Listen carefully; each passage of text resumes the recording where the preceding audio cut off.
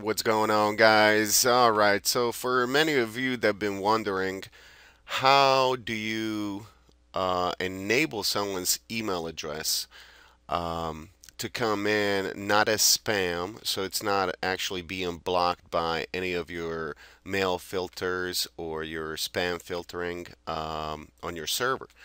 Typically, you would have your control panel. In this case, we'll be using the cPanel by Charcoal.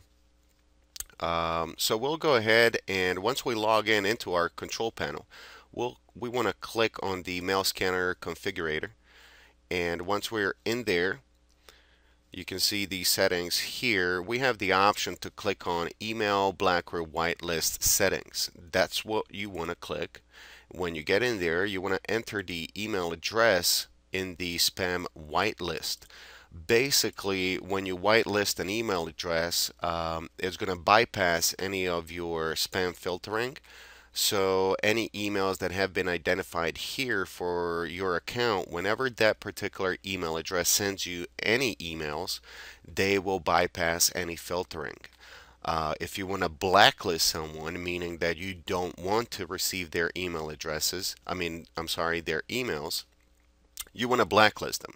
So you'll click and you'll type in their email address in this box here. But if we want to enable them or to bypass the filtering, we want to type in me@me.com.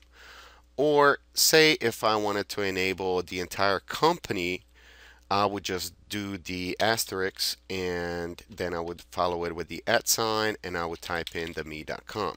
Basically, this is going to enable anyone at this domain name to be whitelisted. So if I wanted to enable everybody at a particular domain name to email me, this is what I would type in.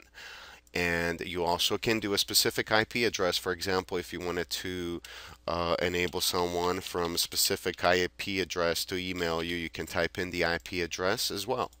So that's going to conclude this particular tutorial on how do you whitelist a email address on your account. Thank you for watching.